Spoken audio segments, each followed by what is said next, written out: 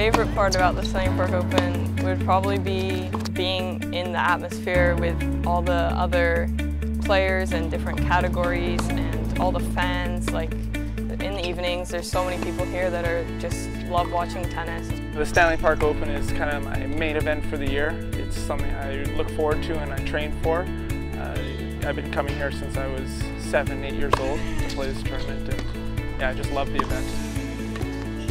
I like the variety of players and everything, but like I think Stanley Park's the nicest place to play tennis in Vancouver. The world, if you go play tennis, everything organized and then they send the best player of the country to play. But Stanley Park is different because they have 2.5 to 5.0 to open player. So everybody come here to play. I think it's so healthy. It's really something different. You could be playing right next to someone who's, played pro events, and then someone who's it's their first tournament out. And that's the unique part of the tournament. We see it more as a community event, and I know that this event is going well when the beer garden here, the Stanley Park Marine Beer Garden, is full of people. There's families out there watching tennis. We welcome people, whether they play tennis or not, to come down and enjoy the event.